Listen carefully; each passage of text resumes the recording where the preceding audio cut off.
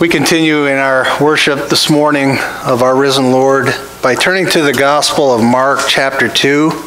Mark chapter 2. We're going to look specifically at verses 13 through 17 this morning as we continue in this very impactful study in the Gospel of Mark. As you're turning there, let me just remind you the last time we were with Jesus, he was in a crowded house in Capernaum. We saw that there were people in the crowd who wanted to hear from him and wanted to be healed by him and experience his miracles. And we considered last time that God alone can forgive sins. So it was shocking to the Pharisees when Jesus told the paralytic man, "Son, your sins are forgiven." They said, "Who alone can forgive sins but God?" And of course, this is exactly the theme of the Gospel of Mark. It is the beginning of the gospel of Jesus Christ, the Son of God. God alone can forgive sins. Jesus was indeed God in human flesh, and that's his point. To prove his authority as being sent by God the Father, not only does Jesus heal individuals spiritually, but he heals them physically as validation or proof that he was indeed the Son of God. He told the paralytic, "Rise, pick up your bed and go home." And many were afraid and even amazed, and many did not believe in him, especially the scribes and the Pharisees. And as we studied this last week, it was a reminder to me that there are many people who follow the crowds, and many people who even follow Jesus because of what he can provide for them by way of miracle or by way of temporal blessings. But true disciples follow him because only Jesus can forgive your sins and cleanse you from all unrighteousness. We saw the crowds were following Jesus. In fact, later in his ministry, as the crowds began to fall away because his teaching became harder and harder for them to fathom, he looked at the disciples and said, "Do you want to go also?" And Peter said these striking words, "Where else will we go? Who else has the words of life but you?" And those are profound statements, because really the reality of this gospel, the gospel that we love, we celebrate, and we live and move and have our being in, is really the gospel of God that forgives our sins and is coming to call sinners home. It's also a reminder last week that we need to preach the word in season and out of season, because it was clear that Jesus was in Capernaum. He was preaching the word to them. That is the reason for which he came. Preaching the word to the crowd at Capernaum. It was his preaching that converted people, not his miracles. Maybe you'd like to take this issue with me, but I don't see anywhere in the scripture where a person was converted from sin just because they witnessed something miraculous. In fact, you can read Luke 16 of the rich man who suffered in hell and wanted to warn his brothers not to come to this awful place. And Abraham said, "Listen, he has Moses and the prophets." In other words, he has the word of God. If he doesn't believe the word of God, he would not believe even if someone comes back from the dead. So we want to be reminded that we are not here to put on a show or to amaze people or to even have people be astonished with anything that we do. It is simply through the word of God that God in his providence brings faith in our hearts. It is a miraculous work, indeed, the most miraculous work, over and above any kind of physical healing that we could ever experience. And as a church that loves the truth and seeks to be faithful to the gospel, we must not forget the clear command of Jesus to fulfill the Great Commission. He makes it clear as he goes about preaching the gospel and calling sinners to repentance. And later he would tell his disciples and tell all of us that when the Holy Spirit comes, we would be his witnesses. We would be the mouthpiece for preaching the gospel, calling sinners to repentance, baptizing them, teaching them to obey all that Jesus commanded. As we grow in our love and faithfulness for one another, we can't forget that there are lost people outside these four walls that desperately need to hear this message and experience the grace that we too have experienced. I know that seems very obvious, but as you come to this text time and time again, it's amazing how simple and clear the message is. Jesus comes to call sinners home. And as people come into our church or wherever we encounter them in the world, we need to be pointing them to the grace of God in Christ Jesus, the grace that was shown to us. So here in our passage, Mark chapter 2, verses 13 to 17, we're going to see once again, never gets tiring, we're going to see once again the grace of our Lord Jesus Christ in saving sinners like us. Jesus, let me just give you a little bit of a summary where we're going. Jesus did not come to save those who already think that they're righteous, think they're good. He came to save those who know that they are not righteous. Let's read Mark chapter 2, verses 13 through 17. And he went out again beside the sea, and all the crowd was coming to him, and he was teaching them. And as he passed by, he saw Levi, the son of Alphaeus, sitting in the tax booth, and he said to him, "Follow me." And he rose and followed him. And as he reclined at the table in his house, many tax collectors and sinners were reclining with Jesus and his disciples, for there were many who followed him. And the scribes of the Pharisees, when they saw that he was eating with sinners and tax collectors, said to his disciples, "Why does he eat with tax collectors and sinners?" And when Jesus heard it, he said to them, "Those who are well have no need of a physician, but those who are sick. I came to call the righteous, not the righteous, but sinners." Let's pray together. Heavenly Father, I would pray that as I begin to attempt to convey your truth, that, Lord, it would be your voice that these dear folks hear. I pray, Lord, that your truth through your word, by your Spirit, would be conveyed in a way that is clear and convicting and confirming, and that through this study of your word, honor and dignity and glory would be brought to the name of Jesus Christ. And again, as our brother prayed earlier, I would pray, Father, that if there is someone here who is outside of a saving relationship with Christ, that they would today be reconciled by grace. We pray this in Jesus' name. Amen. I'd like us to look at this passage. Again, these are narratives. They move in a pretty understandable storyline. They don't jump around so much. You can imagine a scene in a crowded room. You can imagine a scene by the Sea of Galilee with crowds coming around Jesus. It's not too hard to kind of, in our mind, take ourselves there to where Jesus would be teaching by the sea. He left the crowded house in Capernaum, went out by the Sea of Galilee. The people were coming to him, and again, he was teaching. And being out in the open is not to escape the crowds, but really, I believe, to bring more access to Jesus so they could hear the gospel. So first, as we consider this scene we have before us, let's consider the conversion of a tax collector. The conversion of a tax collector. Verse 14, as he passed by, he saw Levi, son of Alphaeus, sitting at the tax booth, and he said to him, "Follow me." And he rose and followed him. Now, the tax collector's name is Levi. He's better known by his Greek name, Matthew. In fact, this is the Matthew that wrote Matthew's gospel, and he refers to himself in that gospel as Matthew. So I'm going to refer to him as Matthew. But his name is not nearly as important as his occupation. Here we have this designation of a tax collector, or elsewhere you might hear the word publican. And they were those Jews who had bought a tax franchise from the Romans. And the Roman government would sell these franchises to Jews.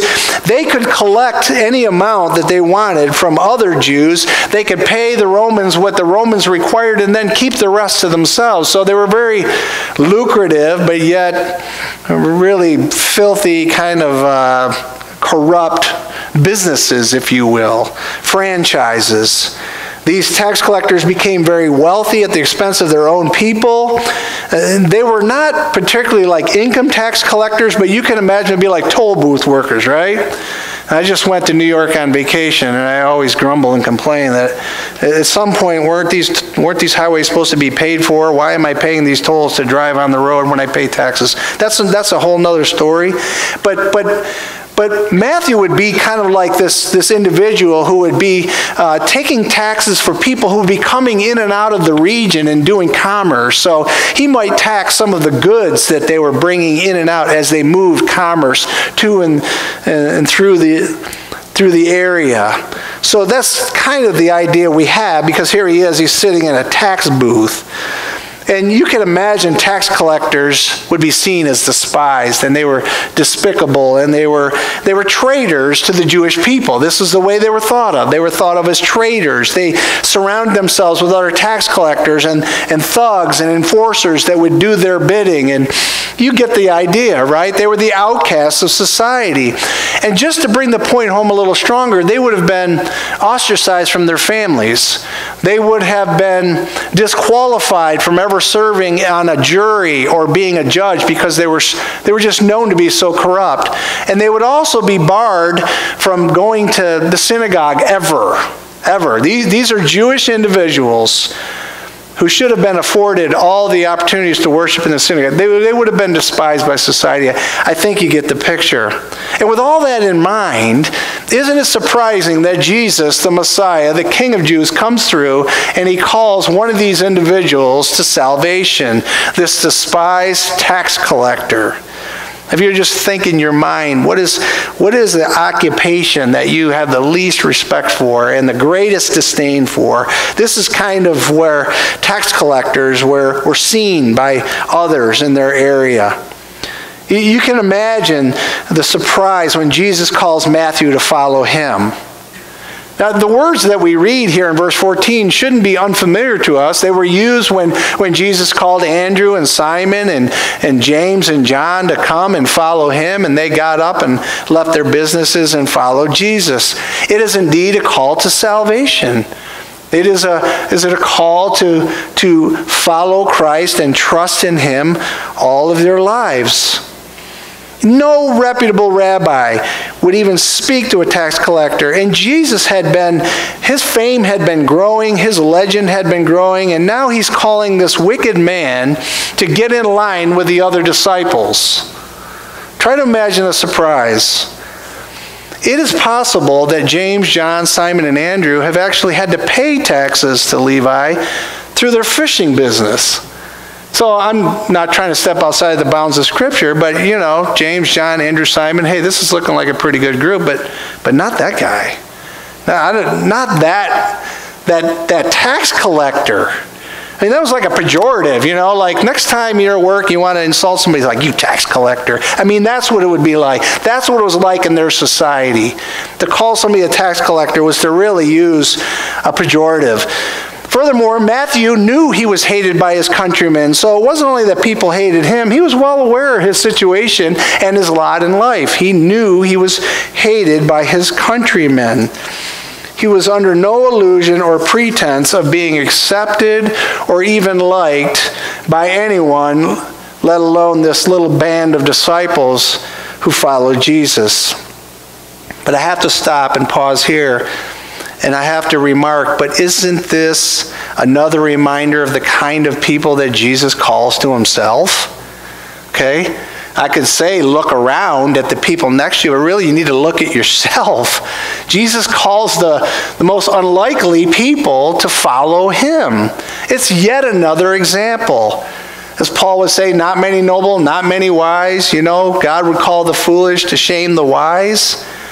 This is really an example of God's grace shown through the Lord Jesus Christ. He gives grace to those who deserve it the least.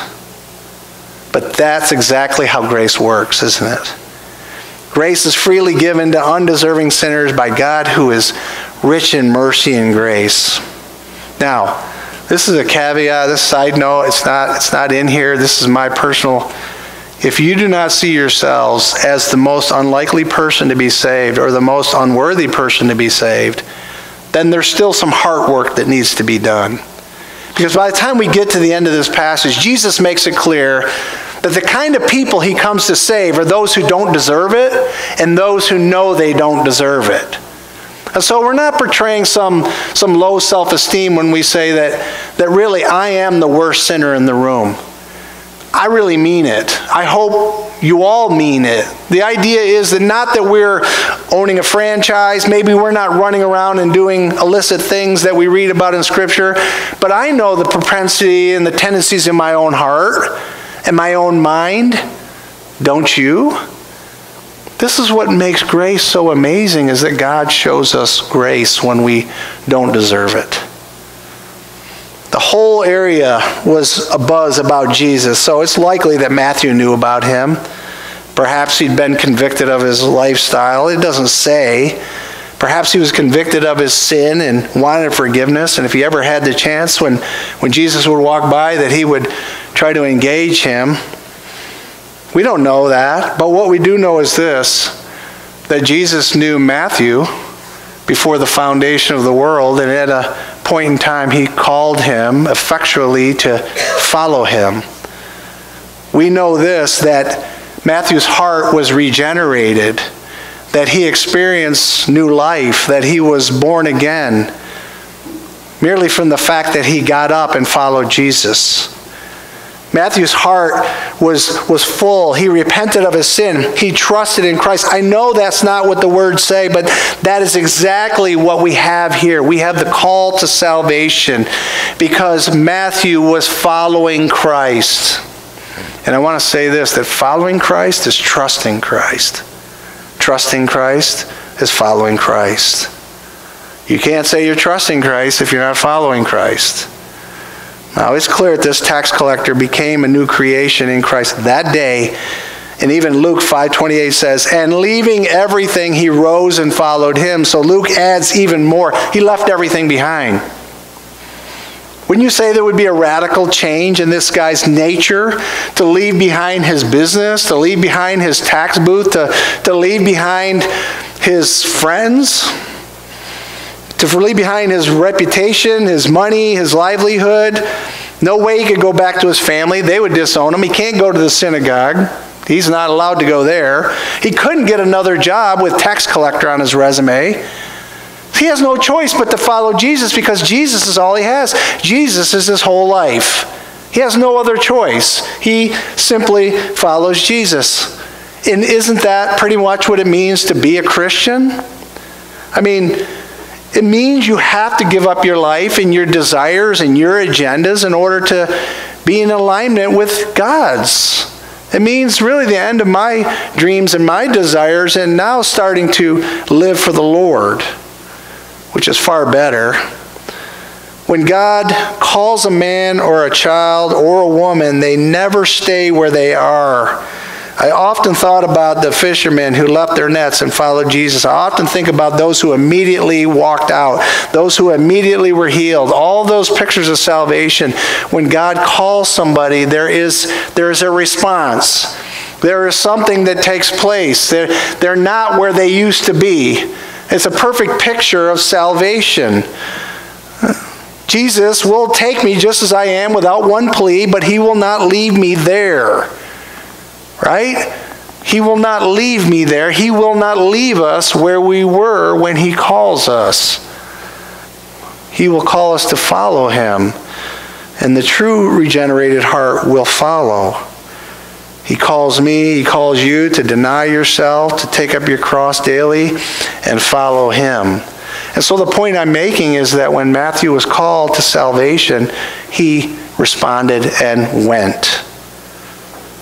Now, I think you would agree with me that if you've been a Christian for any length of time, that it is alarming when people claim to be Christians but yet give no evidence of their salvation.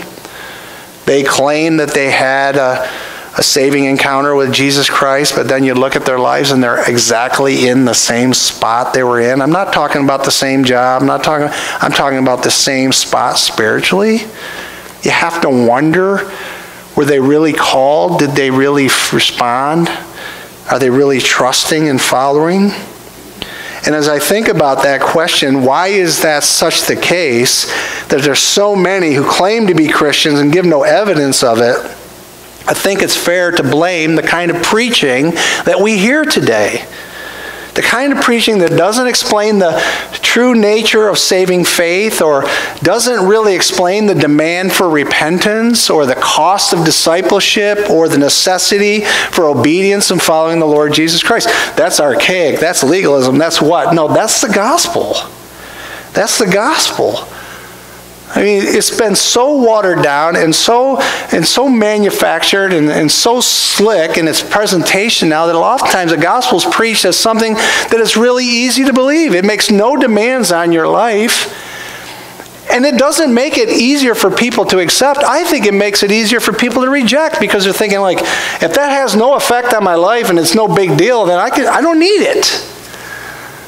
But if we truly are preaching, right, the necessity, the fact that we are sinful, we are not well, we are not righteous, if we impress upon the hearts of people through the conscience of people that they are lawbreakers, then we can give them the solution. And we can impress upon them the demands of what it means to be a Christian as Christ has explained it here. I have a book on my shelf. It's actually called Hard to Believe. It's a book about the gospel. Hard to believe. Should we make it easy for people to become Christians and then have them find out later that this is not what they signed up for? Or should we be honest and upfront, saying, this may cost you dearly to be a follower of Jesus Christ? I mean, a week doesn't go by where I have a conversation of someone who's a believer in a family or in a context that is experiencing conflict simply because of their faith in Christ. Conflict at work, conflict with other individuals, conflict because of their stand for Christ. It's not easy being a Christian. Matthew left everything. He went and followed Christ. But it would be well worth it. I'm reminded elsewhere where Peter's like, hey, we left everything to follow you. We gave up everything to follow you. And, it's like, you could just, I don't like to pretend that I'm in the text, but you can imagine the Lord looking at him and saying, you left what? Are you ready to drink from the cup that I'm going to drink from? Are you ready to undergo the baptism that I'm going to undergo? You've left nothing that you will not receive 100 or 1,000 times fold in eternity. What do we think that we are giving up when we die to ourselves and surrender ourselves and confess our sins? What do we think that we are and that we have, that we're so amazing that we just don't want to give it up because we don't think Christ is worth it? I think you get to a point where you realize, like, in light of eternity, I really have nothing here to hang on to. My hair's falling out. My body's going south. I mean, the outer man's being decayed day by day. But the inner man's being renewed. And so here's the point. We are not giving up that much, friends. We can give up our lives in order to gain it. Right? He is no fool to give up that which he cannot keep in order to gain that which he cannot lose. Jim Elliot. Christ said what? If you want to keep your life, you're going to lose it. If you will lose your life, you will find it. You will keep it. You will gain it. Just give it up. Give up your sin.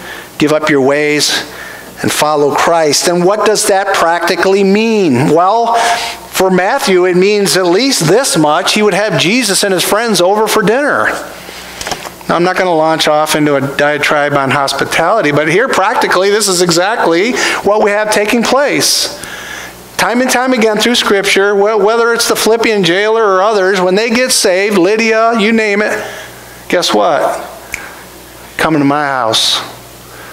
One time Jesus told Zacchaeus he was going to his house.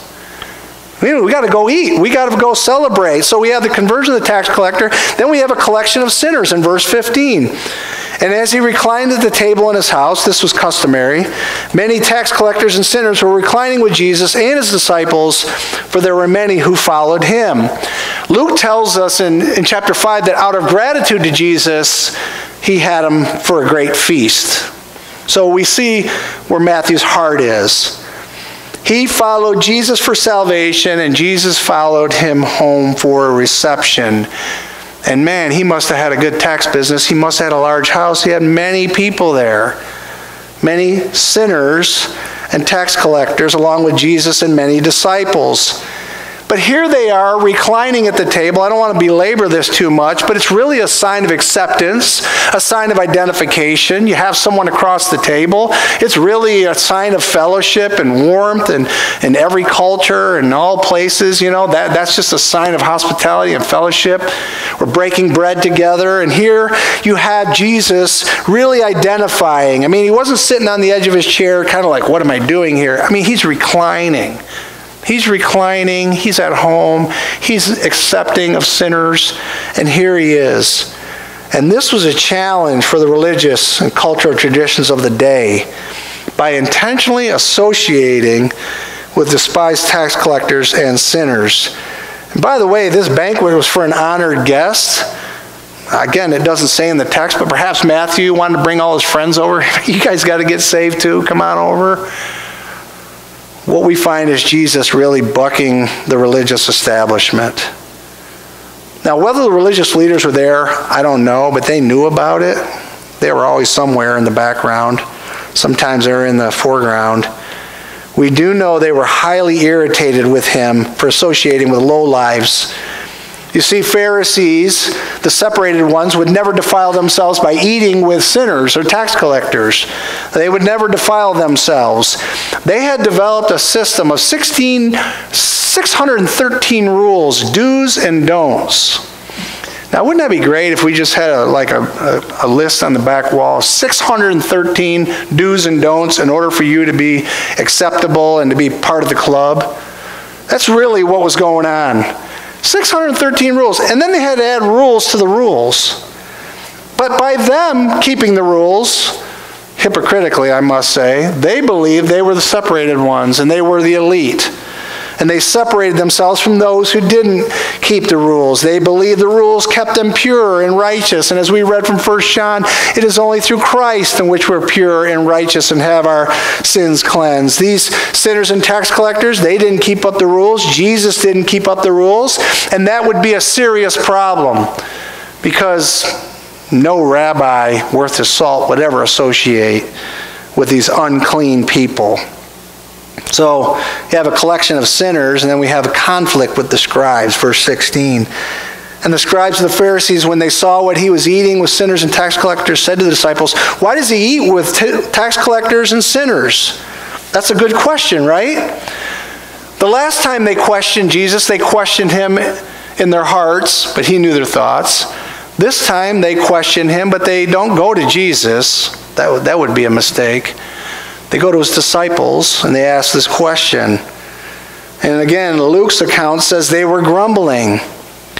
Now, the Pharisees, as I said, expected Jesus and the disciples to observe their laws, but when he didn't, it challenged their authority.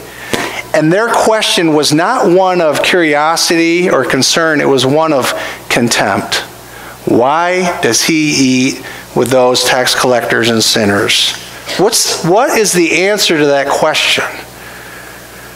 They saw these individuals as people to stay away from, and Jesus saw them as people to save. These are the people Jesus came to save.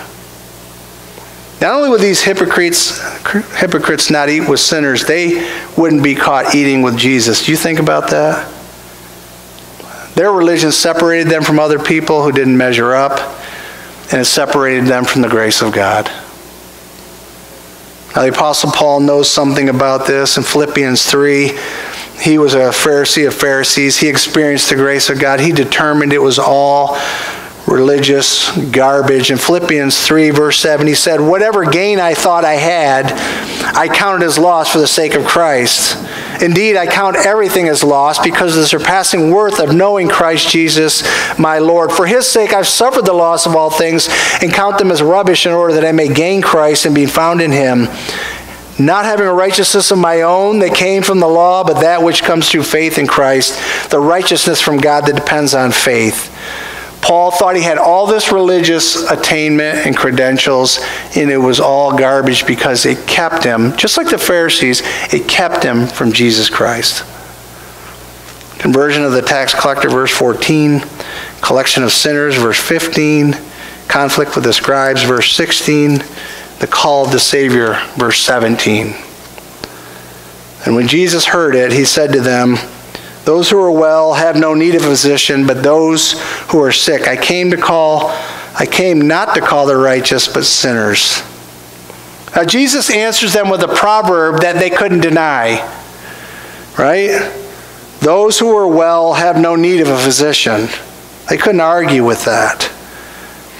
And Luke tells us, he said, "Those who are well have no need of a physician, but those who are sick, I have come not to call the righteous, but sinners to repentance." Luke adds that word repentance in there. Now the Pharisees would agree that the people in Matthew's house were spiritually sick. They wouldn't deny that, but they did not see themselves that way. This is the point Jesus is driving at. The truth is this, that only those who know they're sick and sense their need of a physician will ever go to the physician. I think it makes sense, doesn't it? You usually don't say, "I feel pretty healthy today, I think I'll go to the doctor." And you get the metaphor, right? Only those who recognize their sin see their need of a Savior. So, time and time again, trying to convince people to be saved, right? This is how you get saved. This is how you get to save. They don't even sense their need to be saved. It's useless information. They need to come to the conviction that they need to be saved before we can tell them how to be saved. The Lord's ministry was not directed to the self-righteous, but to those who know themselves as sinners. That is the point of it. He makes the physical analogy to the spiritual analogy. And this truth is illustrated all throughout the Gospels. The Pharisaical system offered no grace to those who were in need. So if you were to think about Luke chapter 18, verse 9, I'll read it for us as we come to the conclusion. We have a perfect example of what we see here in Mark 2 on display over in Luke 18. And Jesus is referring to the Pharisees and the tax collector. And he's making a huge contrast. He told this parable, Luke 18, verse 9, to those who trusted in themselves that they were righteous and they treated others with contempt. Two men went up to the temple to pray, one a Pharisee, the other a tax collector. The Pharisee, standing by himself, prayed thus. Now, listen to how many times he mentions himself in this passage. "God, I thank you that I am not like other men, extortioners, unjust, adulterers, or even like this tax collector. I fast twice a week. I give tithes at all that I get." But then the tax collector, standing far off, would not even lift his eyes to heaven, but beat his breast, saying, "God, be merciful to me, a sinner. I tell you, this man went down to his house justified rather than the other. For everyone who exalts himself will be humbled, but the one who humbles himself will be exalted." There we have this story in a nutshell. This is Christ explaining that he is opposed to the proud but gives grace to the humble, and he saves those who know they are sick and can't heal themselves. He shows mercy to those who cry out for mercy. It's a basic gospel message. I thought about this week as I went to the pediatrician for the last time. Not to embarrass our kids, but they're all adults now. We just recently went for the last time. And all the years I would take the kids to the doctor, there were two doors. One was a wellness and one was sick. In fact, I went to the vet the other day and there were two entrances, and I said to Carol, "Is one a wellness side and a sick side?" But I would look at those doors and I'd be like, which one? Out of 4 kids, half of them are sick. I get that. They wanted to separate the sick kids from the well kids for good reason, right? And we understand this. But this is where I think earthly analogies ultimately break down in spiritual realities, because when it comes to the church, there are not 2 doors into the church. There's only one door. We don't have a separate area for the healthy and another area for those who are sick. The church is a hospital for sinners. And as I say, it's not a museum for polishing the saints and putting them on display. I think we need reminding of that sometimes, because we want to be faithful to the gospel. We want to be loving one another, but we have to remember something, that we are all sinners. We may be saved. We may be saints. but we're sinning, saved saints. And we got to remember, as people come in, they may be in all different places that we're not at. They may be tax collectors, or you fill in the blank. 1 Corinthians 6 has a whole list of people that do not inherit the kingdom of God, but yet Paul says such were some of you, and such was some of us. We were those things, but we've been washed, we've been regenerated, we've been saved by the grace of God. And it's just a reminder that we do not want to be like the Pharisees and create a good old boy club, right? Whether we like fine theology or whatever it is that we share in common, what we share in common is that we need Jesus. We need him. And we have to remember that those who come through the door, they need him too. The Church of Jesus Christ is a place where the spiritually sick can come for healing. Yes, we're a collection of sinners that come to Jesus for forgiveness and healing. I would like to know the end of the story and the outcome of that banquet at Matthew's house, because I think that, you know what, there were more people coming to Christ that day, and we'll find out someday. But the point I want to make is, praise God for his grace in our lives. Praise God that he saved the most unlikely person ever to be saved. Praise God that even though we're sinners, God's grace abounds even more, and that we have a message for others, and we need to reach out to others and to show them the grace of the Lord Jesus Christ. All throughout this sermon, it was probably hinted at with the title that I gave it. I was thinking of a sermon I heard years ago at a conference about an evangelist who had this for a closing song, and it was just such an impactful sermon. And in the providence of God, Barb played it this morning. See, I mean, like, that's a God thing, right? I mean, some of you know this hymn, Softly and Tenderly. Softly and tenderly, Jesus is calling. He's calling for you and for me. See on the portals, he's waiting and watching for you and for me. Come home, you who are weary, come home. Why should we tarry when Jesus is pleading for you and for me? Why should we linger and heed not his mercies? Mercies for you and for me. Time is now fleeting, the moments are passing from you and from me. Shadows are gathering, death's night is coming for you and for me. Oh, for the wonderful love he has promised for you and for me. Though we have sinned, he has mercy and pardon for you and for me. And of course the refrain is, come home, you who are weary, come home. Let's pray. Father, we thank you for your word. Father, we thank you for the promise of Jesus that all who will come to him he will no wise cast out. Thank you for the promise of Jesus that all who are weary and heavy laden, all those who are weighed down with sin and the spiritual burdens of trying to achieve perfection, may they come to you, Jesus, and take your yoke upon them and learn from you, for you are gentle and humble of heart. And we pray, Father, that we would come to you constantly. And even now we pray, even this morning, that there are those who have heard your call to salvation, call to self-denial, call to a life of service and sacrifice, but a life of unending joy. And may they answer the call of our King.